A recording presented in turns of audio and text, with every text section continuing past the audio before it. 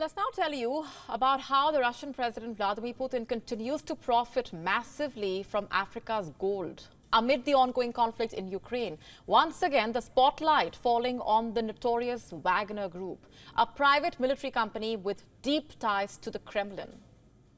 According to the Blood Gold report released this month, the Blood report is a program launched in September to investigate links between Western mining companies, African authoritarian governments and Wagner mercenaries.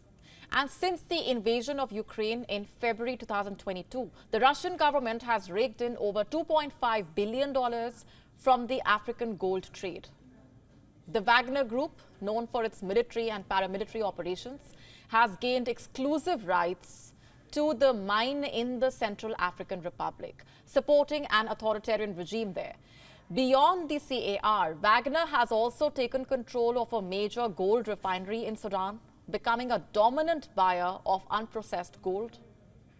Reports indicate that Russian military planes have been smuggling gold out of Sudan, furthering the Kremlin's economic interests. The report highlights complex smuggling routes and corporate subterfuge used to move large quantities of blood gold from Africa to Russia and the UAE. In Mali, Wagner forces now paid in cash by the military junta are critical in maintaining the junta's control. This gold, often mined by Western companies, is laundered into international markets, indirectly financing Russia's global campaigns.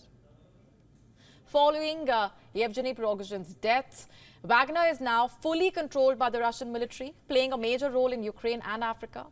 And as we dig deeper into the Wagner Group's operations, it becomes evident that their activities are not just about gold, they are about extending Russia's geopolitical influence.